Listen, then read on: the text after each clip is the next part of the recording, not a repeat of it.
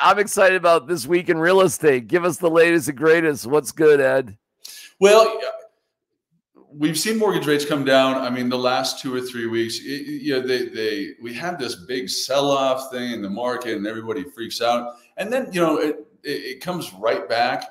What we're seeing is we're moving into that soft landing, and that's good for everybody. We want to see the economy keep going, moving forward.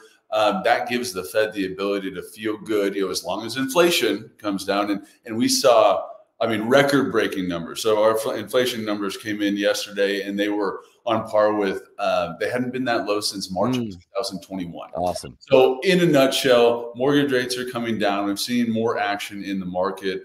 We're still above that 10,000 unit seal, or that clip of active inventory that we haven't seen in a long time. So, you couple that with mortgage rates coming down in some sellers that need to sell, and you got some opportunities now that you hadn't seen, because it's been such a difficult few years for buyers. When the rates were super low, you couldn't get an offer accepted. And then when they go up, obviously the economics change. All right. So listen, this is what you do. And I've had so many people come up to me and, oh, well, maybe this, and I can never do it. I can never buy a house, right? You get that too. Sure. I'm like, you'd be surprised. You'd be surprised. And you just get in your head that this could never happen. And I say, start talking with Ed and his team at edprather.com, edprather.com.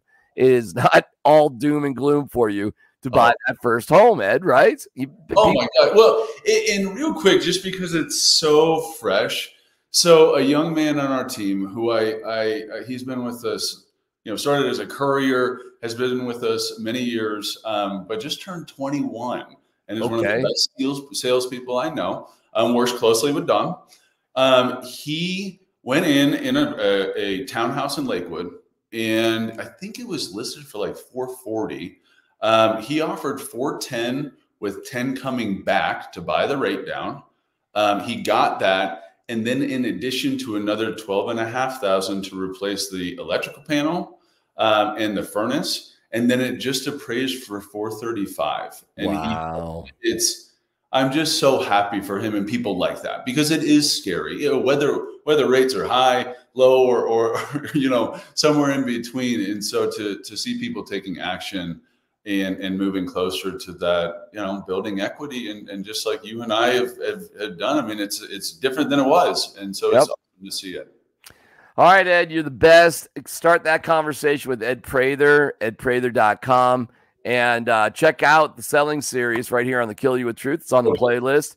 If you're, we had my guy, Chris, up there in Boulder. He's going to move to Buena Vista. That's what he watched. And he's worked with Dom. I understand things are going pretty well in that department. So absolutely. Well, is it Buena Vista or Buena Vista? Yeah, you know what, Ed? Buena Vista. Us Coloradans know that.